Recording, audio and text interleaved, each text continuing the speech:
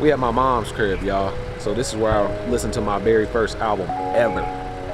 If y'all find out where she live and y'all trying to show up here, I'm breaking both ankles at the same time. I'm grabbing your legs and hyper extending them mugs. I do remember that Make a Wish was one of the early NCT songs that we heard. Just off the top of my memory without pulling the video up, it was one where I was very captivated by the outfits that they had in the video. I really liked the song as well. To open up the album with this is kind of like making a statement. All right, I don't think I watched this like since we did the reaction. Like, these were one of our first reactions, man. This was early NCT. We couldn't recognize any members or anything was going on. We were just in awe, like they're making fire music and we didn't know anything about this, man. So it's interesting to see you, man, again. It takes me back to the feelings of when I was a child and I actually had a childlike mindset where I would wish that certain things would happen. And I had a lot of birthdays in this house. And it's real nostalgic listening to this album at my mother's house where I grew up.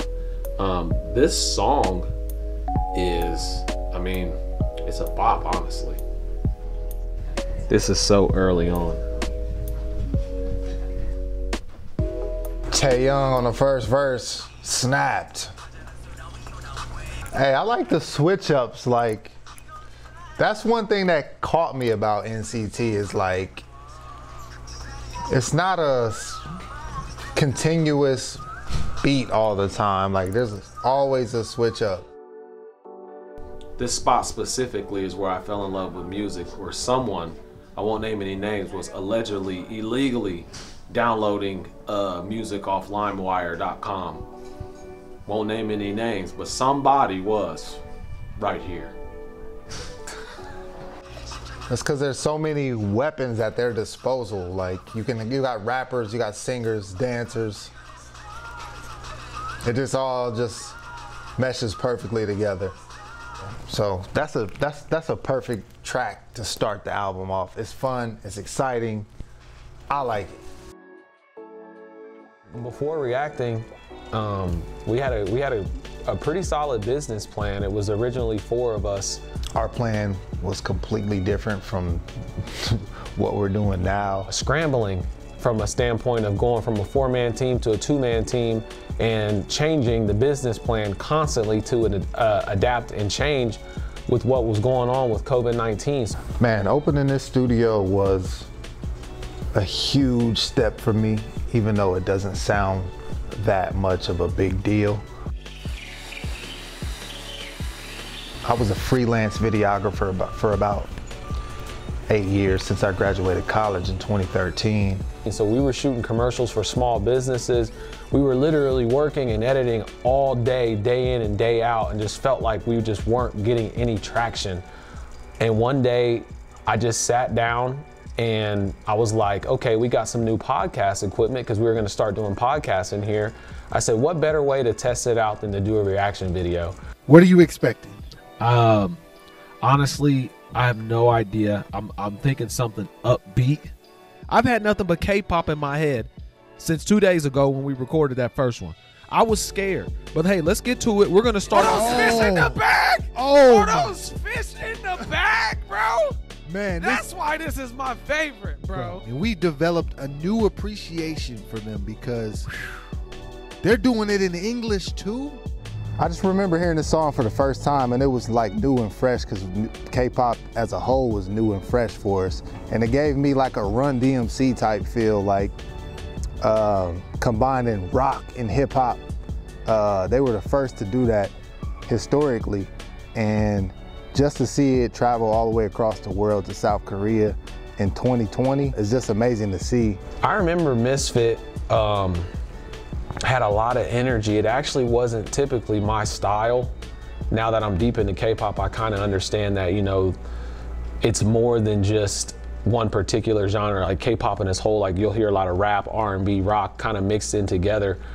But I do remember like that this one, for some odd reason, had a lot more views than some of the other videos. I just remember like, I wasn't looking at the numbers early on, But once we got to about 30 videos in, I started to scroll back and look at the analytics, and I'm like, Misfit is doing numbers. Like, I didn't even think that that song was my favorite. Looking back at our review, like, we had no clue who these people were, and it's funny to see like 2 months later, we can name each member. What really changed my mind about Misfit was when I watched the uncut and I got to see them in the studio. That's actually something that I did on my own because Fredo was out doing a shot.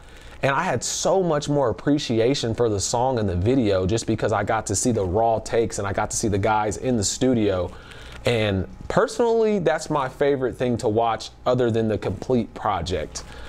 I feel like I've been a misfit. Like, historically in my whole life, I've always been like a jock athlete, but a nerd at the same time. So everybody over here is thinking I'm cool, and then I got people over here thinking I'm cool, but really I'm just somewhere in the middle. And I always didn't really resonate with either side the most. Probably more the jock side because that's who I've been around, but overall, man, the feel of the album is just fun so far, and this is definitely a unique track. I haven't heard anybody else in K-pop do any of this style myself. So yeah, I love it, man. Looking back, like this video, I didn't even notice has 116,000 views on YouTube, and that's just crazy to see. That's my second favorite part. So when I listen to an album, there's a few things that I'm gauging. It's the overall energy and it's the flow in between the tracks. So this one's going to be a little bit different since we reacted to some of these songs previously, but so far, coming from Birthday Song to Misfit to Volcano, it's been very high energy for me. Taeyoung starting us off right again, man. The production is crazy on this album, man. Between him, Jungwoo, and Jaehyun, got some vocal killers in the group. The switch ups, the flow of the songs, and the arsenal of artists that they have. I'm gonna say an arsenal because they're all hazardous in a good way. This is fire. You hear him just in the background like this? If I had no idea what I was listening to, nothing about this artist, like it would already put me in a preset mode of like this entire album is gonna slap. And it is so far. Misfit probably has the most energy, so if we say that's a 10 out of 10, I would put Volcano maybe at like a 7.5 or an 8, as well as Birthday Song maybe being around a 7.5 or an 8. So what's dope is like YouTubers are making color-coded lyrics to where it shows each member who's singing at what part. That's huge for us because now that we can recognize the faces, like this helps us hone in on what each person's voice sounds like. Overall, I feel like we got NCT 127 down packed, but that's just a subunit of the whole NCTU. The piano. I remember Taeyoung's flow in this one because it was kind of different. It was like, because he's not speaking English, so this is a cadence I've never heard before.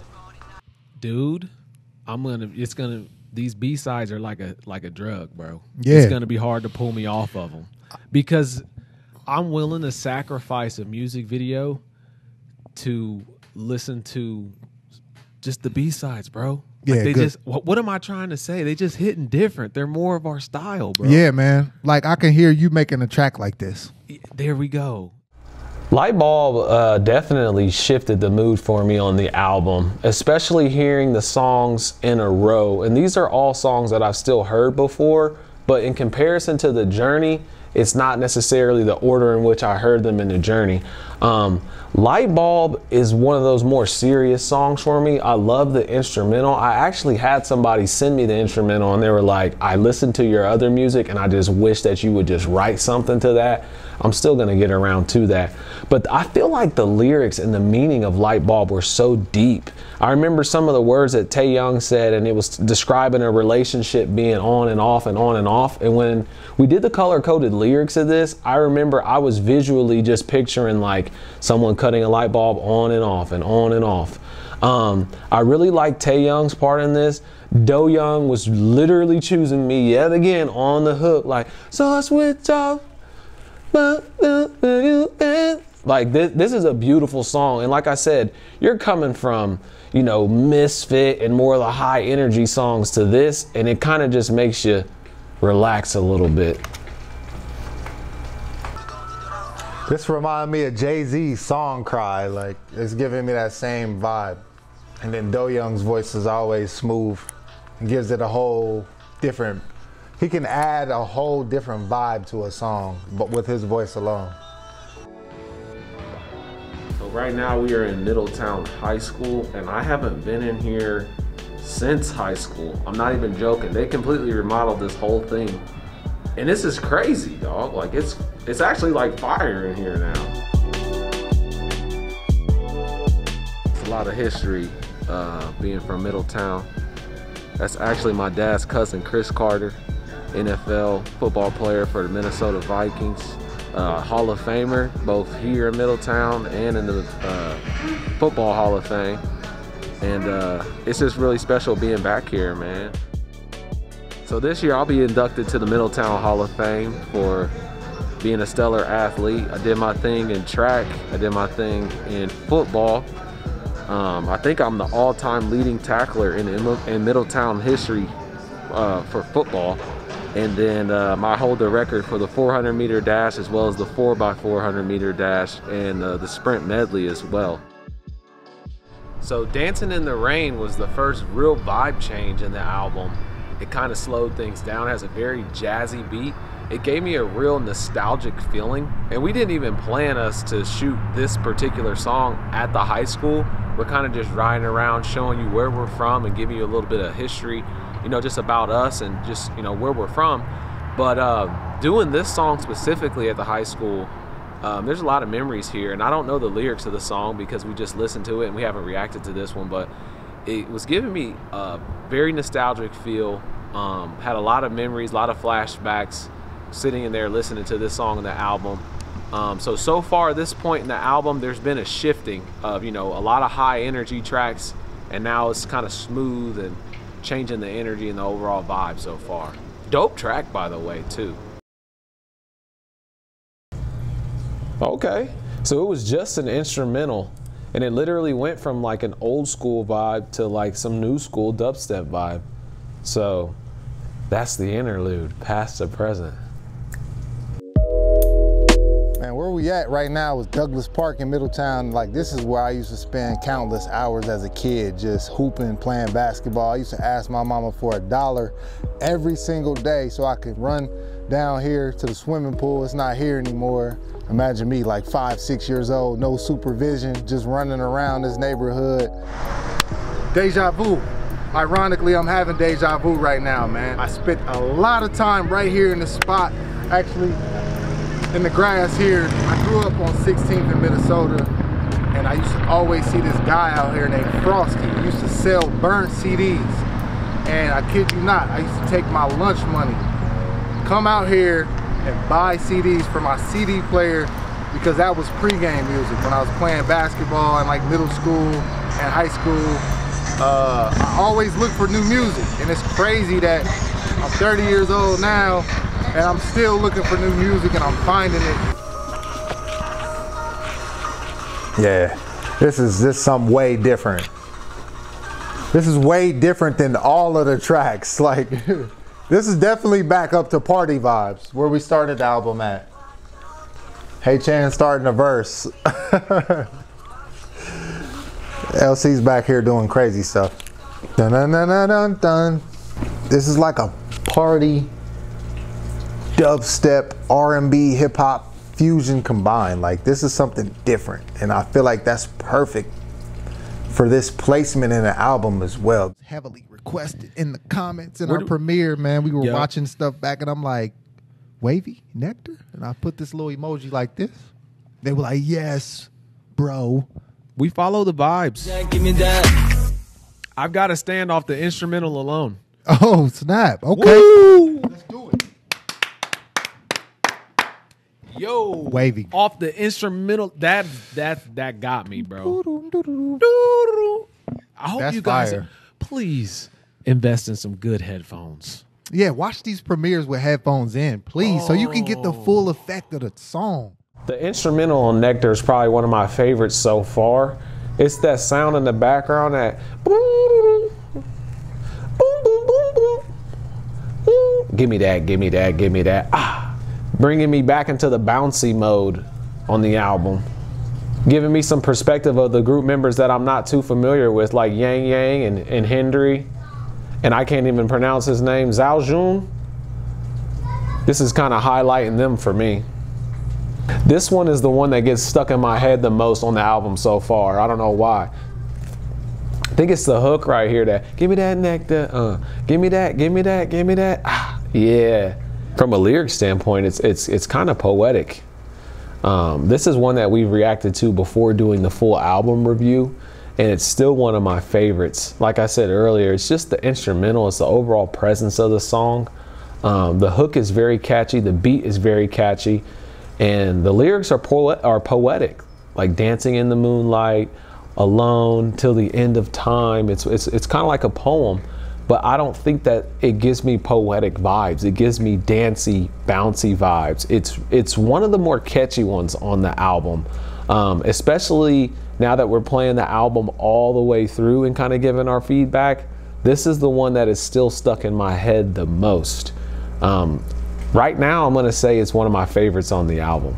Top 3 easily on the album. Not overall, but on the album.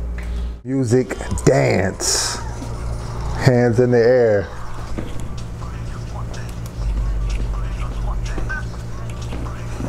Open it with Jae Hyun. This is different too. Taeyong. So we got back-to-back whole units. So we had NCT Dream, now we got 127. It's like I would say it's like a fashion hip-hop song. Like, I like the energy. This whole album, I would say, is just like fun halfway through it. RM is not having it. Mr. Rap Monster himself is the only one up. He's chilling, but the only one up here biting the bags. Look, he is like, I know you are not about to put them in here. He's got beef. He's got beef, bro. I don't know what's going on. Come on, Hey Chan. Hang in there, brother. Don't chill at the bottom, bro. You're making me nervous. So you guys are getting the visual perspective of this album review, but we did actually just sit and listen to it in different scenarios through a speaker and just through the phone, or the actual physical album in the car. The color-coded lyrics really help us because we're still learning a lot of these group members, whether that be learning their names, how to pronounce their names, learning what they look like, and most importantly, being able to match what they look like and how they sound. Because we do a lot of lives in our Patreon, we do a lot of different performance videos, and sometimes them simply changing the color of their hair or their outfit, we'll kind of question which group member it is sometimes, especially since we're not focusing in on one group right now. We're kind of just going with the flow of things depending upon you guys' Discord requests. So the color-coded lyrics help us recognize who's singing and when. My favorite thing about the color-coded lyrics are when more than one person is highlighted, and then I know that it's both Johnny and Lucas, or Renjun or Tin or Tail. And I really love the vocal blends because they're taking the teamwork approach with these songs. This song specifically, Faded in My Last Song, kind of gets me back in that chill vibe again. This is definitely one of those thinker songs for me. The first time that I heard it, the beat really reminds me of this song. I can't think of the name of that song. Drowning by A Boogie in the Hoodie. Drowning by A Boogie in the Hoodie. And I just remember as soon as I heard this instrumental, when we first reacted to it, I just kept saying, I'm drowning, because that's what it sounds like. So when it's something that similar to me, I gotta kind of like block that from my mind and then focus back in on the song. I really like Johnny in the beginning of this song because the raspy whisper of his voice matches the instrumental really well. And the hook is my all-time favorite part with 10 on there. Hold on. And I need you. And hold on, that's not even the hook. I'm sorry. Faded in my last song. That's where Hey Chan shows out. Oh, Renjun hits that part too. You. Love this song, From Home. Na na na na na na na from home. But this is the rearranged version. I don't necessarily know if the song is different. I know for a fact the music video is different. It's like showing their journey from just starting out to where they are now.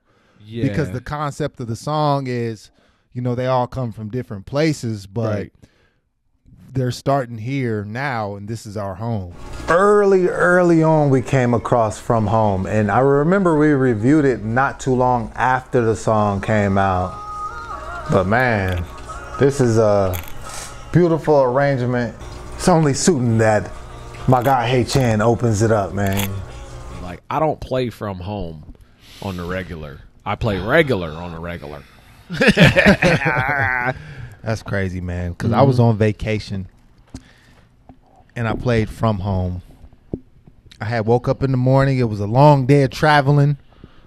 I opened the blinds, and there it was, palm trees, a swimming pool, a jacuzzi, beautiful blue skies, and I played From Home, and I just felt like it just made me feel at home. I felt centered. I felt relaxed. This song always just gets me like in an emotion, I would say. Not a bad emotion, but it just kind of gets me like thinking and reminiscing myself, you know, about my friends and my upbringing. It's one that I know that my mom would love too. The natural scenery is something that really caught me too. Was just being out on the beach and in the woods and things like that. Cornfield shot. The vocal blend on this is probably one of the best I've heard in K-pop, period, for some reason. And I think it's just because I love the song, but that "Not Alone" is perfect. It like literally pierces my heart. Like, them choosing From Home to conclude the album was powerful because it shows the storyline to me.